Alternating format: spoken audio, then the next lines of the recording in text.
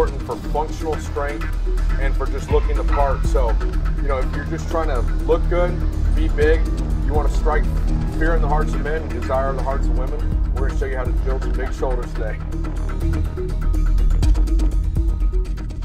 Come on, Shonda, this is 140s, here we go. Down. Down. Come on. Oh, come on, TJ, finish it. Come on.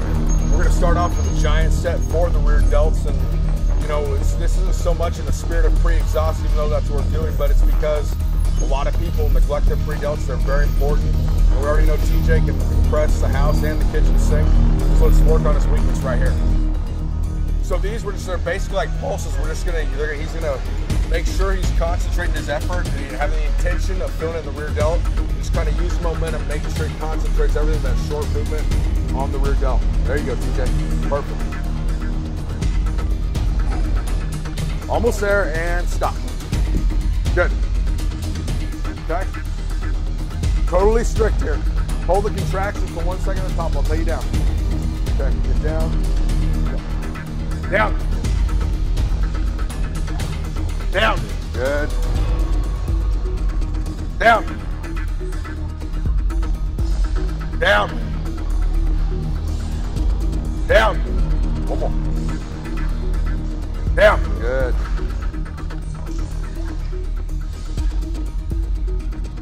Okay, 20 seconds here. Here we go. Go. Good, perfect. Get a little better squeeze.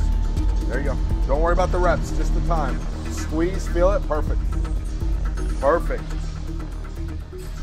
Halfway, perfect, dude. Keep that a good squeeze. There you go, perfect. There you go. 5 seconds, come on. Almost there.